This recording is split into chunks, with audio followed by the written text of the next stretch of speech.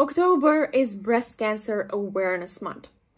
It is an annual campaign to raise awareness about the impact of breast cancer.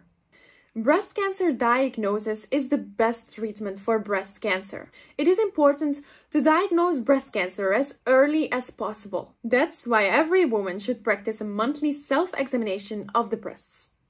However, many young women are not breast aware. A study in New Zealand found that 1 in 6 women under 45 never check their breast for changes. Not knowing how is the #1 reason why women under 45 never self-check. 1 in 8 women under 45 have previously ignored a lump or other changes in their breasts rather than getting checked out by a doctor. 37% of women under 45 don't know what to look for when checking their breasts. And only 12% of women under 45 could correctly name all signs and symptoms of breast cancer. The numbers speak for themselves. That's why I created an animation video to show you how to correctly perform a monthly self-examination of the breasts. So let's get to the video. Here's a step-by-step guide to breast self-examination, a useful and important screening method.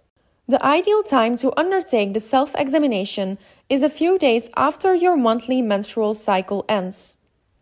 Postmenopausal women can choose any day in a month. Step 1. Look at your breasts in the mirror with your shoulders straight and your hands on the hips. Here's what you can consider to be normal: breasts that are evenly shaped without visible distortion or swelling. If you see any of the following changes, kindly report to a doctor immediately: dimpling, puckering, or bulging of the breasts, nipple that has changed position or an inverted nipple, pushed inward instead of sticking out, skin with redness or rash. A mild variation in sizes of both breasts could be normal. Step 2. Raise your arms and look for the same changes.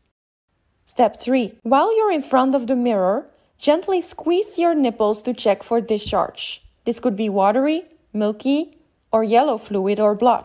Step 4. Examine your breasts while lying down. Use your right hand to examine your left breast and your left hand to examine your right breast. Using the flat pads of your first 3 fingers, press gently but firmly in overlapping circles. Do not pinch your breasts between your thumb and index finger to feel it. Start from your collarbone till you reach the bra line. Move your fingers in concentric circles, either up and down or sideways towards your nipple. Also, carefully examine the area between your breasts and armpit. Switch arms and repeat the step with your other breasts. Gently feel for a lump or thickening. Be sure to check every part of your breast. Step 5. Feel your breasts while you are standing or sitting. Many women find that it is easier to feel their breasts when the skin is wet and slippery. Hence, they prefer to undertake the self-examination in the shower. Repeat the entire steps as mentioned in step 4. What to do if you find a lump? Do not panic, because most lumps are not cancers. Report your findings to your doctor immediately.